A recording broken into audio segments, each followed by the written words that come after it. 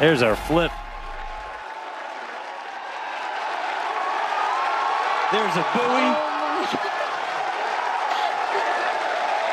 There's a splashdown.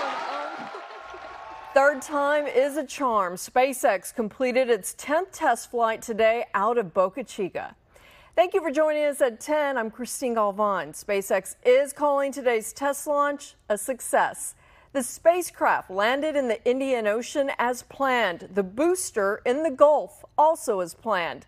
Starship also ignited one of its engines during flight. SpaceX says that has not been done since last year, and back then they were using a smaller version of the Starship. Today's launch also ended without an explosion. Our coverage continues now with Sarah Savetta. She is live from Port Isabel with reaction from those who went out to watch the launch. Sarah. Yeah, Christine, seeing Starship launch is something that people are still talking about and processing. Some folks were worried that it wasn't going to happen, and those who stuck it out today were overwhelmed by what they saw. Take a listen. This moment is something 89-year-old Bill McCarley can finally scratch off of his bucket list. Well, it was just one of the things that I hadn't seen before, and I wanted to get it in.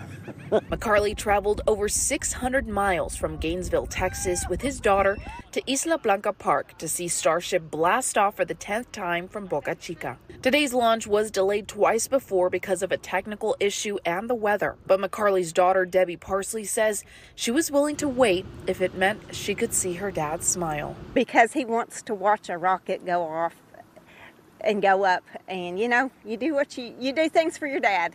And McCarley got to see his wish granted with the help of his binoculars. I've never seen anything like that, such power. Fire, explosion, shot up there. McCarley and the more than 100 people who witnessed the launch at Isla Blanca Park now have a snapshot of the sights and sounds of a rocket taking off.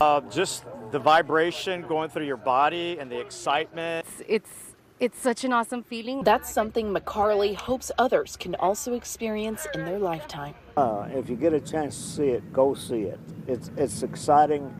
It'll make you feel good.